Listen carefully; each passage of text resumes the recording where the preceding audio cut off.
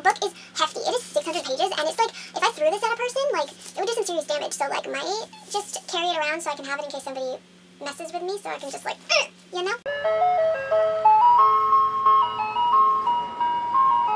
Hey guys, it's Jay, and today I'm here with another haul video. I went to the Dollar Tree in the States a couple of weeks ago, and I found a couple of books which I'm like so excited about because they were only $1. Like, what? Here in Canada, popular books are like $30, and if you find one in a thrift store, they're usually at least $4, so like $1. Your girl is so happy. So without further ado, let us get started.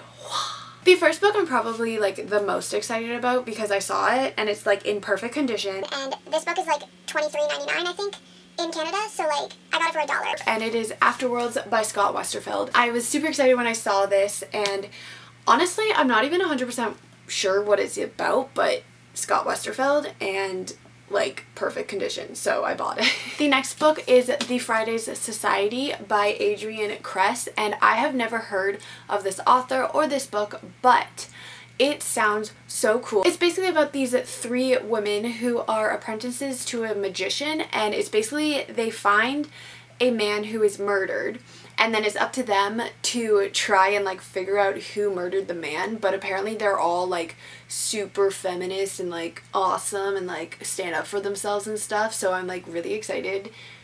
And also like I like the cover, so I bought it. The next book I bought solely because I thought the cover was super pretty. Because I'm a cover buyer? Sorry, not sorry. But it is Wildfire by Karsten Knight. I'd never heard of this book. It follows a girl who goes to an academy to escape the death of her sister. And apparently there's like reincarnated gods and goddesses who are called to this academy, and she ends up being one of them. So like, sounds cool. I need it. That was a weird noise that came out of my face, but that just shows how excited I am about this. The next book is Inland by Kat Rosenfield. This book was popular in like 2014 on BookTube. It was like just released and everybody was reading it. I can't remember what people said about it, but I saw it at the Dollar Tree and I was like, it's $1 and it was popular. I need it. So now I have it. The next book is The Bodies We Wear by Jane Roberts, and I honestly don't know why I bought this book. I think I just really liked the cover because I've never heard of it before, but apparently it's a revenge story and your girl loves herself some revenge, so I'm not mad about it. And then the final book is Foundling, and this is by D.M. Cornish, and it is the first book in the Monster Blood Tattoo series.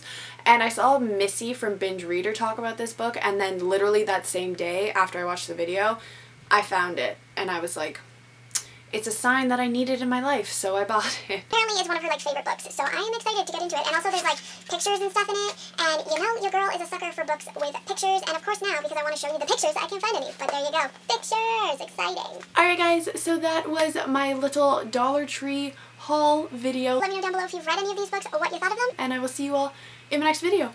Goodbye!